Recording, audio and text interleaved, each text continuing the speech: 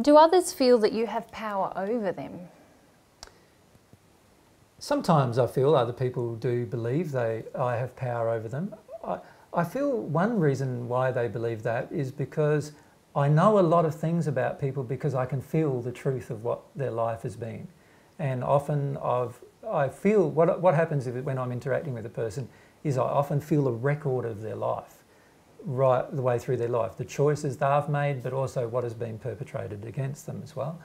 And so I often can feel those particular things from a person.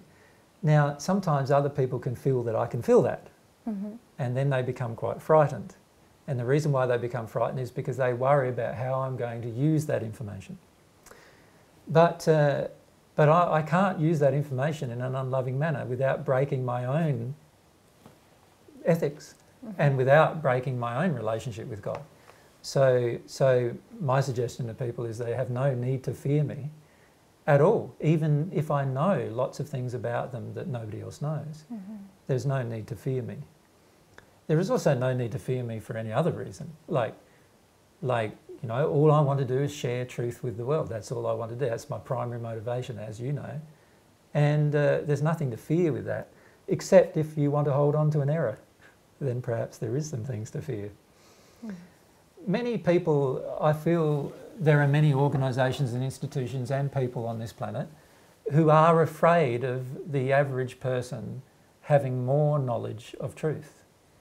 You know, there are many institutions and governments and people on the planet and religions on the planet who do not want the members of their particular government, religion or institution knowing more about truth. This has always historically been the case. The Catholic Church during the Dark Ages refused to translate the Bible, for example, into different languages that the average person could read for this one reason, because they didn't want to find out, they didn't want the average person to find out what the Bible actually said about certain things. It's a way of controlling people. And my feelings are sharing the truth with people is a way of freeing people, right? If you withhold the truth from people, then you're being controlling.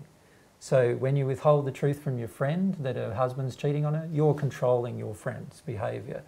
You're not giving her the choice to make it, you're not giving her the freedom to make a choice because she believes something completely different.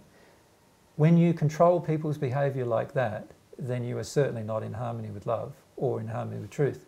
And there's always going to be negative future consequences. Sooner or later, the person's going to find out the truth. Sooner or later, they're going to realise that you didn't tell them the truth. Sooner or later, they're going to be hurt by that. The beauty of the truth is that people know straight away what they're getting, and they know straight away what's happening, no matter how bad it is. And this is something that is a loving thing to give to people.